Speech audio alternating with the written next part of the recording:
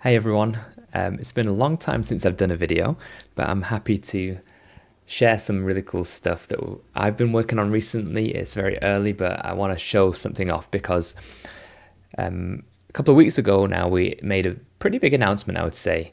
It's in a blog post right here announcing our new admin UI, a move to React. This made a big impact in the community. Mostly positive, but there were some reservations, people who've built a lot of stuff with the existing admin UI. So just a bit of context, we're moving from Angular to React. We've used Angular all this time. I'm like an Angular guy. I've been doing Angular for 10 years or more, like since Angular 1.x, AngularJS. I'm a founding member of the Angular Austria Association, together with my good friends Miro from NX and Michael Hladky from Pushbased. So I really love Angular. It's a great framework. It's really good for like these form over data, enterprise type of applications. It's probably still the best for stuff like that. But we're moving to React. Why are we moving? Well, David talks about it in this blog post, right? We explain the reasoning, but it's basically we're trying to meet developers where they are. What we've seen is over the years, most e-commerce projects, the storefronts are React-based, right? Next.js or some other kind of React-based framework. And developers are mostly doing the front-end stuff on the storefront in React. When it comes to then making modifications to the admin part, they got to switch into a completely different framework, which is honestly works very differently to React. Now, I'm of the opinion that basically all the major front-end frameworks are good. They can all do whatever you need them to do, but there are different paradigms, right? And so Angular takes a lot of different approaches than React takes, for example.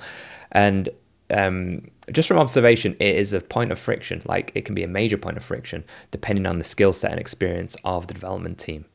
So we announced this. Those are the reasons. You can read more into the reasons in the blog post.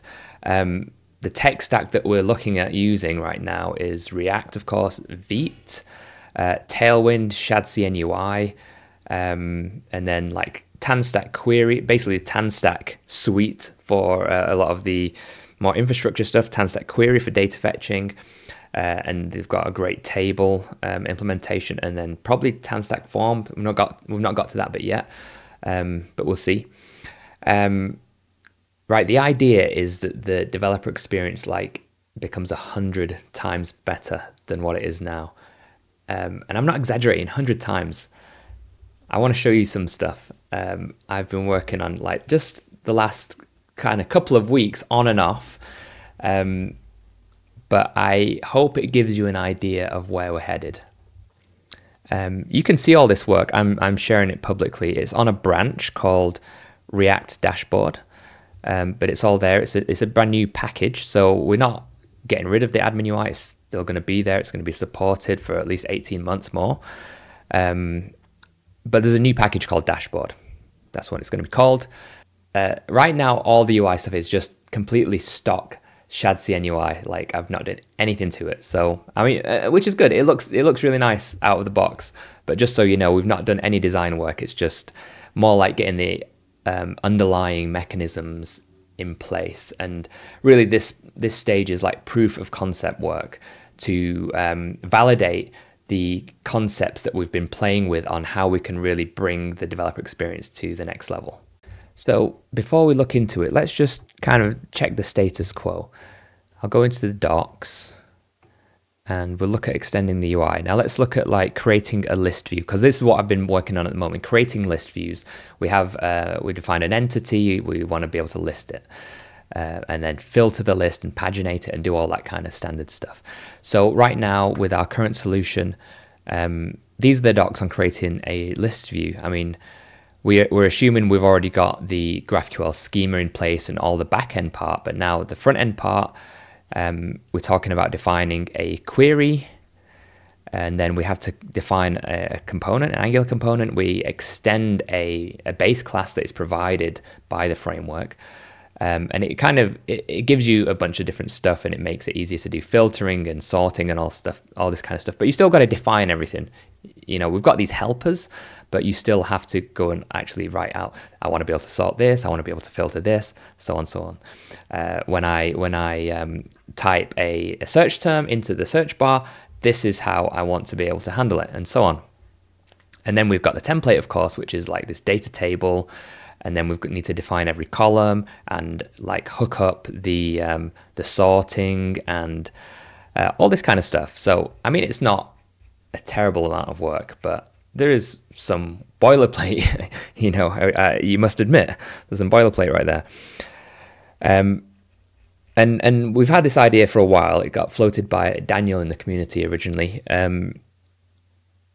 about like, why can we not just kind of get rid of all this boilerplate and just like have a very standardized kind of set of conventions which allow us to just use some config to stand in for all of this actual like Angular templating and all this TypeScript code.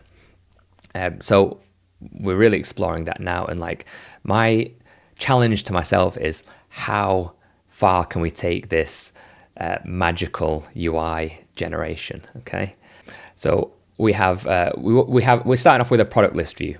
Okay, and I want to show you what the actual code looks like for this product list view.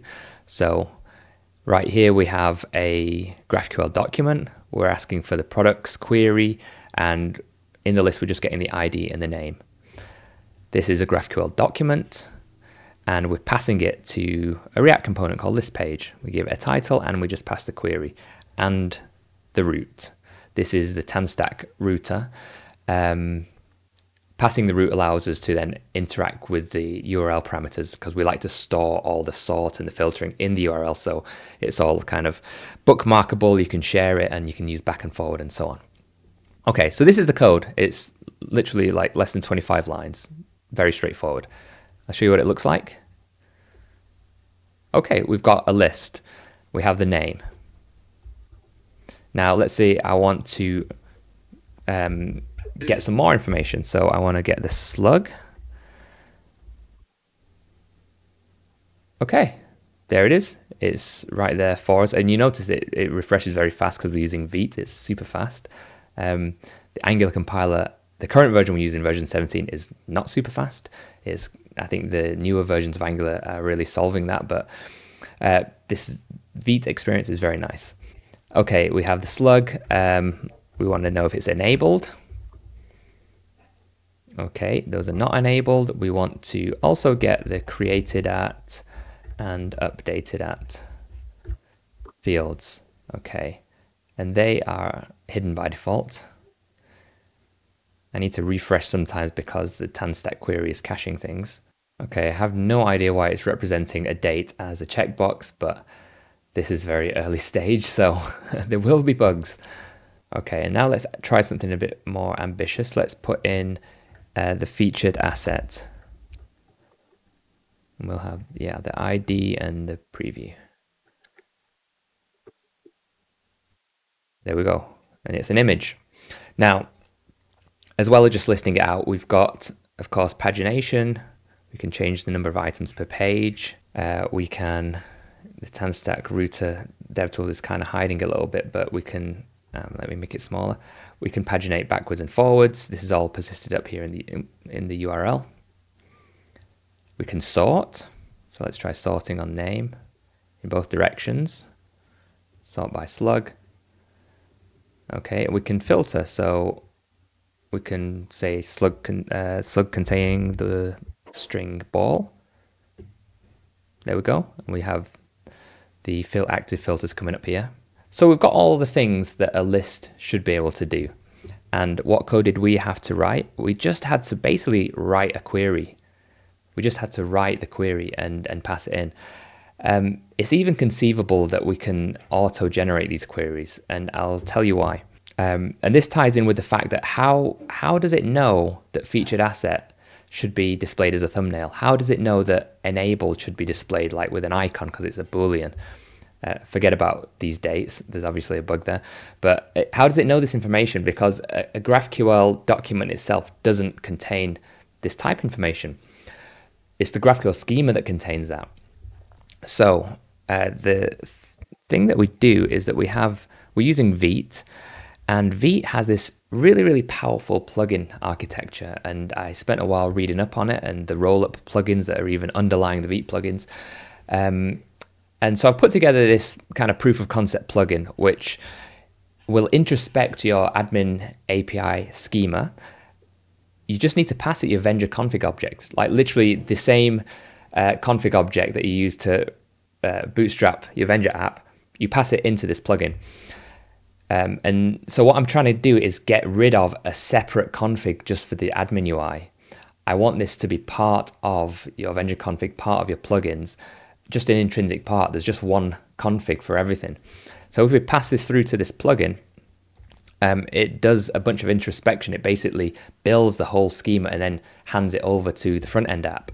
And I'll show you a little bit what that looks like for those interested.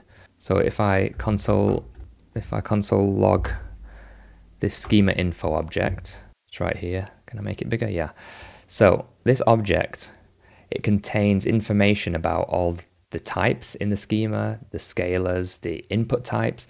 The input types we will use to generate entire forms, for example, in the detail view.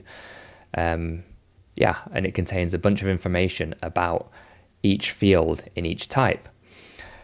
We can use this introspected schema data to take the document and know that enabled is Boolean. We know that name in a string. We know featured asset is an asset type, and internally we have a bunch of components that know how to handle the different data types. Therefore, you don't need to write any boilerplate. You don't need to write a table. We can figure it out for you.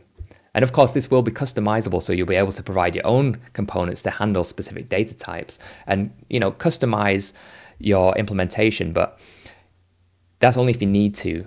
The default experience will be that you can just define your schema on the back end, and you can say, okay, please generate me a list view for this. Please generate me a detail view, and it will all be done. That's where we're headed. We're not there yet. This is a very, very early proof of concept, but I'm pretty confident we can get to that experience. So I want to just finish by showing you a little bit of how you would go about customizing things a bit more. So, because it's a great starting point to have all this stuff done for you, but you might have some extra requirements, and we can support these too. So let's say, for example, you want to customize some columns. So you might want to change the title. And this is all type safe, by the way, so that's really nice. So I want to change the header from the name to product name, for example. There we go, product name. And lastly, let's say I want to have, as well as, okay, I didn't even show you the filters. No, I did show you the filters. But what if I want to have, instead of doing the individual column filters, I want like a search box, which is very common. So I can define a function, which I prepared earlier, and I will just copy and paste. On search term change, takes a search term that will be typed into that box, and it basically returns the filter part of the list options. So in this case, I'm saying that the name should contain that search term. So once I define that, now you suddenly get the search box. So I want to search for, again, ball. There we go. Or I want to search for shoe, and we get that. So I think that's a pretty nice amount of functionality for, you know, a few lines of code, not very much. Yeah, I hope you're excited by that little preview. I'm really excited to be working on this. We have a date set for the end of March, so there's about a month left to get to an alpha of this whole, the whole admin UI. So David and I are going to be working very hard over the next few weeks on this. But for those of you who were a little bit hesitant about the prospect of having to like migrate existing UIs to a brand new system, I hope this gives you a little bit of confidence that it will be easier than you might have initially thought. Okay, I will keep you updated as we progress on this. We're building it in public. We want feedback, so please let me know what you think. If there's any ideas that you have, anything that we might have overlooked or whatever, then let us know, because it is an active project and it's under constant development. Okay, see you soon.